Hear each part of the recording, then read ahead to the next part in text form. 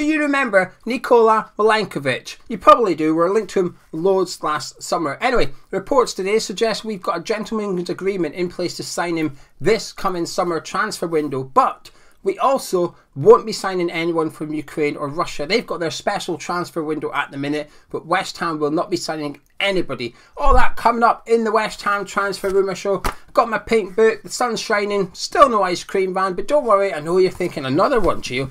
It's international break, alright, but I promise you, this is the last one. Tomorrow we've got a tier list video. Monday we've got the fake transfer rumour story. And on Tuesday, hopefully, if all goes well, got quite a big interview for the channel. But let's get straight into the rumours, starting with Nikola Milenkovic.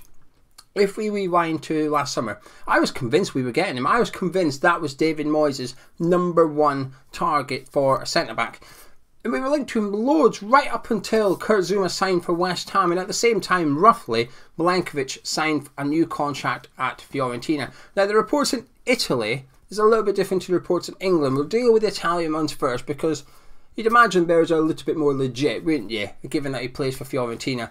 Their reports suggest that he's gotten a gentleman's agreement with Fiorentina that he can leave this summer for as little as 12 million. Now, last summer when he signed a contract, it was only a 1-year extension, and the reason for that was that Fiorentina could sell him this summer and get a bit of money for him, and he was going to be allowed to go for just 12 million. So he's only got a little over a year left on his contract already, despite the new one last year. But the reports in England today suggest that it's actually West Ham that's got a gentleman's agreement with Milenkovic, and David Moyes is going to make his move again this summer to try and get him in. 24 years of age, left-sided centre-back. Now, I don't believe the reports that there's anything agreed between us and the player or anything like that. It might be between Milenkovic and Fiorentina. I don't know. Okay, I don't know. I haven't asked Scooby. But in regards to us having agreed to sign him, I don't believe that at all. However, what I would believe is that West Ham are very aware of him, very aware of his situation. So if that was true, I'd imagine that Moyes has got knowledge of it. The left-sided centre-back thing seems quite prominent because there's a lot of sort of rumours going around as to what David Moyes is looking for ahead of the summer. We've all heard, haven't we? The striker, the left-back, the left-sided centre-back and a centre midfielder, which we'll get on to in a minute. So could Milenkovic be back on the radar? We'll have to wait and see. One thing's for sure, the rumours are certainly back in the newspapers. Now, as for the centre midfield thing, we've been linked to Calvin Phillips a lot in the last week or so. He's been linked to Aston Villa as well. And the reports have gone one step further. Rather than just saying West Ham want Calvin Phillips, the reports are now going one step further, saying that David Moyes wants a really high standard centre midfielder to come in to not replace Declan Rice or Thomas Souček, but to play alongside Rice and Souček. And it's believed that Calvin Phillips is his #1 target at the minute in order to do that role. Now, I'm not convinced on it. I'm not convinced that the three would work. I know Phillips and Rice works for England, but I think when you put Jordan Henderson in there with them too, I think England lose a little bit. I think they almost need somebody a bit more creative in there. I mean, I think Phillips, Rice and Bellingham, for example, is a much better centre midfield trio than having Henderson in there with him. But that three at West Ham, I think individually they'd be great players. I'd imagine it's so that Thomas Souček can get further forward. But one thing that sort of backs this report up a little bit, in my opinion, is the way that we've been playing recently. I feel, my personal opinion, is that Rice has been more of a defensive midfielder in the last, I don't know, 5 games maybe or something like that. The last 4 or 5 games, certainly both games against Sevilla, Tottenham, Liverpool, Wolves, Declan Rice's Villa as well. Rice has just been a bit more restricted. Lanzini's dropped in a little bit deeper at times to play alongside Souček, and they've been like a 3, a bit like how, on paper, obviously, on paper, how Man City and Liverpool line up with a defensive midfielder and 2 sort of number 6 and number 8s there. It's just how Moyes wants to go forward. Obviously, we've got Lanzini at the moment, but if he were to take Lanzini out of the team, we don't really have a replacement. Of course, we can put Fornals in there, but we know Moyes likes using Fornals further forward up the pitch because he puts in the work rate, he tracks the fullbacks and stuff. So is Moyes looking for a centre midfielder to play alongside Rice and Souček when Lanzini's not available? Possibly. I'm just not convinced Calvin Phillips would be that player. And like I said in the previous transfer rumour show, I'd have concerns over the budget. I don't believe we're going to have loads and loads of money to spend. I don't believe we're going to have over 100 million bar player sales or anything. So to spend 60 million maybe on Calvin Phillips, it doesn't leave a lot left in the kitty to go and get that striker, which we're crying out for. And then let's just say you spend 40 million on a striker. Have we got any money left for a left back and a centre back? I'm not convinced we would. So it'll be interesting to see how we break down the budget going forward into this summer. Now, I've got a few more rumours, including why we won't sign anybody from Ukraine or Russia. And you can keep up to date with all this news on the OneFootball app. The OneFootball app is sponsoring this video. Links in the description, and they're paying comments, and it's the best way of keeping up to date with absolutely everything at your club. Got international break at the minute, so when you download it, ask for your favourite team. Also asks if there's any countries you wish to follow, so whether it's England, Wales. If you're Welsh and watching this, you're having a good time at the minute, aren't you? Hopefully facing Scotland in the final. We'll have to wait and see. It doesn't matter what nationality you are, you get downloaded, you can follow your country as well and everything that's going on, especially at the minute. Like I said, with international break, we've got some World Cup playoffs happening, big games. Same with over in the African side of the World Cup qualifiers at the minute. A big win for Egypt against Senegal. So one of those two are going to the World Cup, the other one isn't. The two African nations finalists are facing off in the playoffs for the World Cup, which is interesting at a minute. But like I said, links in the description and the pinned comments. It's completely free. Get it downloaded, keep up to date, bish bash bosh. Now, for the Ukraine and Russia thing, we know, everybody knows, that there's a window. When is it? The 7th of April? I think it's 7th of April. That's the last day you can sign anybody from Ukraine or Russia. That's foreign players only. So they're allowed. FIFA and UEFA made it that foreign players at a Ukrainian or Russian club are free to leave, basically on loan. They've got to return to those clubs on the 1st of July. So we know some players. David Neres, obviously our former player ourselves, Balwena, he's over there. He's free to leave and go get a new club for the remainder of the season. However, Burnley have been trying to sign Victor Moses, another former Hammer, but the Premier League have blocked it. The Premier League have taken a stance that no club will be allowed to sign any player from a Ukrainian or Russian club and register them to their squad. Now, the reason for that is, I know some people are going to laugh at this, but they don't think it's fair play. It's for the integrity of the competition, the sporting competition of the Premier League. They don't think it's out with the transfer window, so no Premier League club is allowed. What's interesting though is technically West Ham could sign someone like Victor Moses. We just can't register him in the Premier League squad. We can still sign him, but we can register him in the Europa League squad and use them against Lyon if we wanted to. It's a bit mad, isn't it? So there's another couple of countries that have taken this stance, not just the Premier League. I know the Italians have done it as well.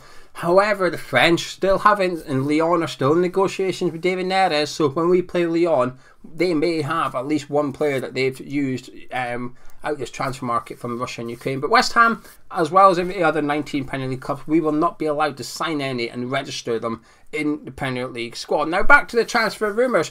A couple of Championship players now. We've got Lewis Potter of Hull and Brennan Johnson of Nottingham Forest. Been linked to both quite a lot. Been linked to both a lot in the past. Slightly different players, but also very identical players. Two players of huge potential, huge importance to their team. Lewis Potter is essentially keeping Hull up a little bit. 9 goals to his name. He's a fantastic player. I've seen quite a bit of both of these players actually, which is, I say, quite rare. I don't mind Championship football. I'll try and watch as much as I can, but when it collides with Premier League football, it's a bit difficult. I'll always pick the Premier League football. Snob, I am. But let's start with. I prefer. I'll be clear. I prefer Johnson to Potter, but Potter's plays on the left of Hull's attack. A bit. He's like the opposite of Jared Bowen, essentially. Right-footed, plays on the left. 9 goals this season for them. 20 years old.